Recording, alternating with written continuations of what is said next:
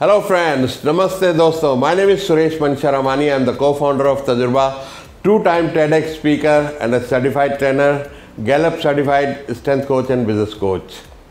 दोस्तों, आज इस केस स्टडी सीरीज में हम बात करेंगे V G Siddharth founder of cafe coffee day के सिद्धार्थ की और 7 learnings for all entrepreneurs from this incident, the suicide of VG Siddharth, founder cafe coffee day.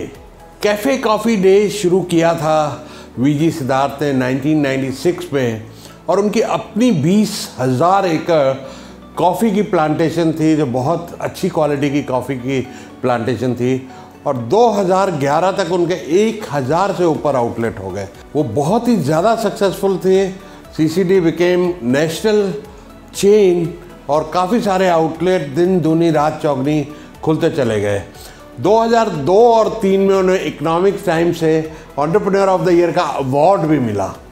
अब मुश्किलें कहाँ पे हुई? मुश्किलें शुरू हुई जब 2009 में पहली बार उनको 7 करोड़ का घाटा हुआ और वो घाटा बढ़ के 150 करोड़ 2016 में हो गया.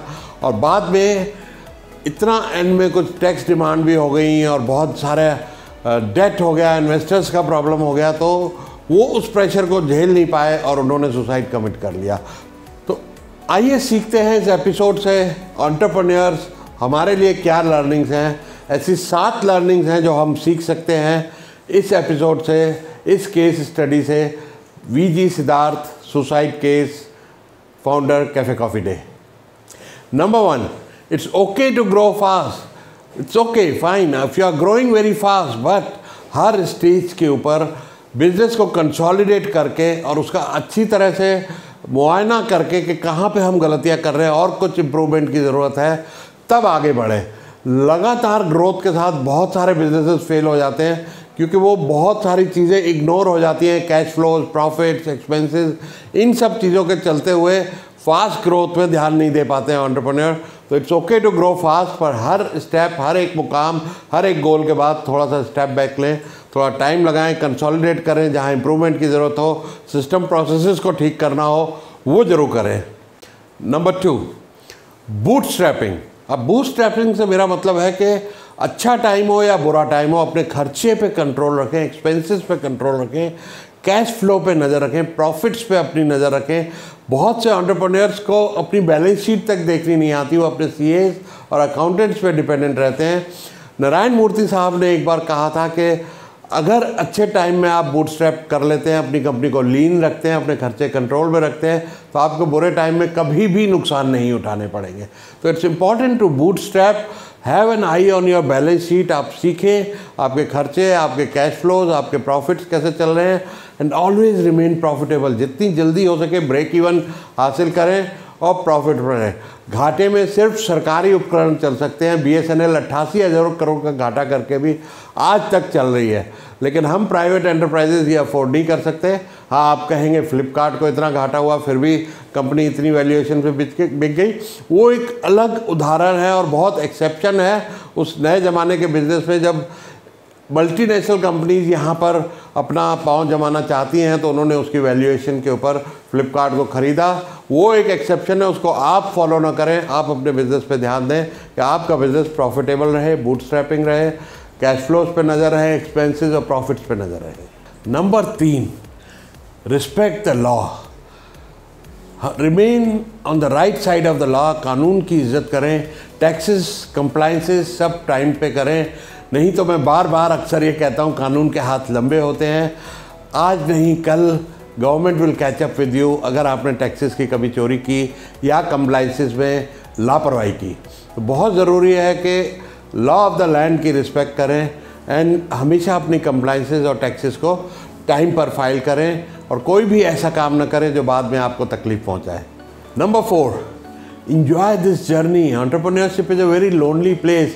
हम लोग कई बार 12 घंटे, 18 घंटे, 24 घंटे काम करके ये भूल जाते हैं कि हमारे दोस्त भी हैं, हमारी फैमिलीज़ भी हैं. हमें थोड़ा सा एंटरटेनमेंट पे भी ध्यान देना है, जर्नी का मज़ा भी लेना है ज़िंदगी का. नहीं तो कई बार हम काम करते करते करते कई साल निकल जाते हैं, अपनी हेल्थ खो बैठते हैं. तो जिस दौलत को कमाने के लिए हम इतनी मेहनत करते हैं, हेल्थ खो के वही दौलत डॉक्टर्स और हॉस्पिटल्स में खर्च होनी शुरू हो जाती है।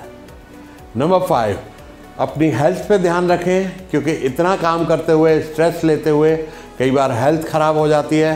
मेडिटेशन करें, अपनी डाइट को ध्यान में रखें और एक्सरसाइज ज़रूर करें।